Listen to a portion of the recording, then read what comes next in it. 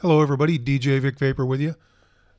Ableton Live Advanced Concepts, and in this lesson or tutorial, let's take a look at creating a drum kit that kind of evolves out of the, we're in the box. But if we have samples that are from drum kits that have variations of mics or variations of the way the drum was hit and it's recorded in good quality, there's actually a way you can work with that in Ableton to create sort of an evolving sound so that you're not always hearing exactly the same drum hit over and over. You're giving a subtle variation to the way the drum is performed to give it a more live feel, a more humanistic approach. So let's take a look at one of the ways we can achieve that and ultimately create our own drum kits that when played sound very human as opposed to the same sample, the same velocity, the same strike over and over, and ultimately sounding like that very strict digital regiment. You want something that's in the box that has more of a live performance feel to it. And one of the ways we can achieve that, there's probably a couple different techniques, but this is the one that I've used more often than not. So let's take a look at that. I've got a MIDI channel here, I've got a clip, and we're going to work with snares in this tutorial.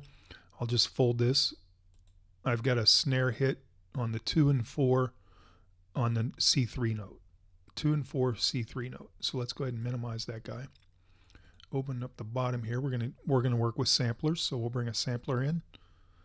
And now that we've got our sampler in, we want to go to the zone tab, and it'll bring up this area here. I'm going to go to my loops. I've got an analog drums pack that I downloaded for free. That within this pack, what they've given you is the kick drum. It's a Ludwig kick, but it says DYN1 all the way up to 12. That is the velocity scale. So 1 is very soft, can barely even hear it, and 12 being the max. So those are the velocity scales. And then on your toms, you've got the velocity scale, but you've also got a little extra twist to it. Left hand and right hand velocities. So depending on whether it's hit with the right or left hand, which is going to give you some variation to the sound. And it goes on down through all the sounds within this kit are the same way, tom. And then this is the snare, left, right hand, different velocities.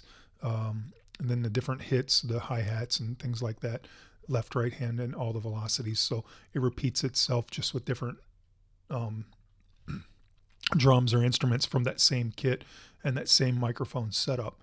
And let me show you where you can get kits like this or drum sounds like this. This particular one, Analog Drums, was a free download, and it's from this site right here, analogdrums.com, and they've got hundreds of different packs for you to browse through. You can feel free to purchase, or if you take a look here, I think if you scroll through one of them, yeah, this big mono analog drums, that's the one I downloaded. It was free as of whatever date this was recorded, so it could change. But anyhow, Analog Drums, good place to go. There's probably hundreds of other sites. This is just one of the ones that I have gone to and bought a few kits from, and they've got some really high quality stuff. So good job to the ladies and gentlemen there.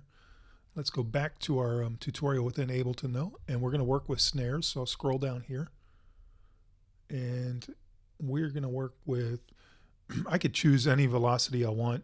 I'm going to choose 15 and 16, just so we get a louder velocity. You can go through here and pick any. With the particular kit that I'm using, I don't want like velocity 10 all the way through 16. There's too much of a velocity variation and too much of a difference in the sound that when this technique is utilized, it'll be too obvious that there's something not quite right. So I want to keep things relatively close in volume. So usually within maybe 3, but in this tutorial, I'll keep it within 2. So I'm going to choose 15 and 16 from the left hand, and then we'll go down and get 2 more. We'll get 15 and 16 from the right hand, and we'll drag, that's 4 samples, we'll drag over here. Now we've got 4 samples in, and I'm just going to take this left-handed one and bring it down here. So now I've got left, right, 15 and left, right 16 next to each other. And then I can grab, I'm going to grab everybody, shift, highlight, and I'm just going to bring these over to C3. And we'll bring this down from this side to C3. And now, one at a time, I'll grab the next one down. I'll just move it over one note. And we'll do that with the rest of them. Keep moving them over to the right. So you'll see how they line up here, one after the other on different notes. You don't want it to be too far apart. You just want it to be the next one. So now we've got C3 and the next note's up 4 times. All right, so I can go ahead and close this guy. Get rid of the zone. The next part of this technique is to add, out of our MIDI effects, the random. We'll put it before the sampler. And we'll go about, I go maybe like 80, 84 is good. You don't want to go 100 because it's not going to work quite the right way. And now we've got 4 samples, so I want the choices to be on 3, which will guarantee all 4 are played. So you've got the original choice of C3, the note that everything starts on. That's 1, and then the other 3 will be the random choices that the random plugin will make for us.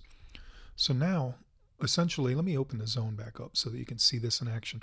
What you'll see here is, if you pay attention, when I hit play on this clip, you'll actually see different notes out of these 4 being struck.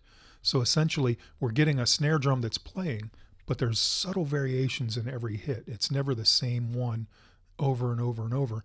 Even though your ear might not be able to pick it up on a laptop or whatever, there is a nice humanistic element to the way this sounds, because you're never getting the same drum hit over and over, and it's creating a variation within the snare drum. So let's listen to this.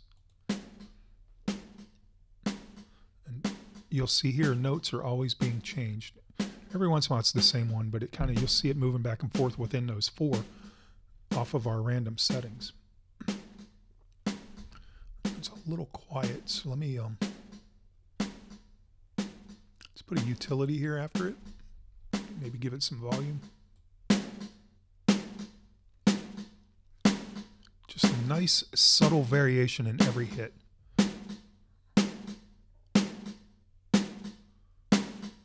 But it's the trick to this technique, that the variation's not enough that it's truly discernible. I mean, it is a little bit, but it's not, like I was saying, if you get too much of a difference in velocity there, one will be real quiet, one will be real loud, and you don't really want that. You just want a nice subtle variation of that left hand, right hand, or that different top or bottom mic sound.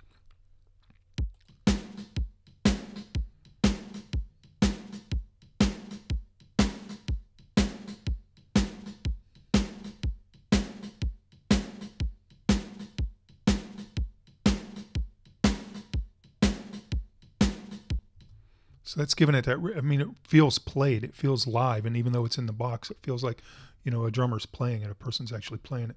Now, what you could do is right click and group this, open this up, and continue to add, if you had maybe overhead mics, or if you had bottom mics, different mic elements, you could continue to add more samplers and continue to pile up this same technique with that same drum sound and get multiple layers and a little bit more variation to it. I think you don't want to go too far on the variation because you don't want it to be too discernible. I think within my learning curve, I usually try to stay within 5 samples of something, just for the sake of it sounding real and, you know, still humanistic. So great technique there. And ultimately, once you've got, if I ungroup this, once you've got this sampler set up in the way you like it, you can take this sampler, and let's say we have another MIDI track here, put a drum rack in it. Now we've got a drum rack. If I wanted to, I could grab this sampler over here to the drum rack, put it, you know, wherever I wanted. Excuse me. And then I can build a complete drum kit.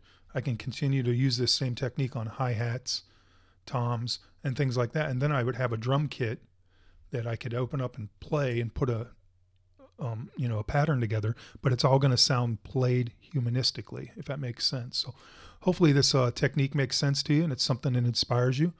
And as always, thanks for pushing play. Thanks for tuning in. Thanks for your support, and see you on the next tutorial. Peace.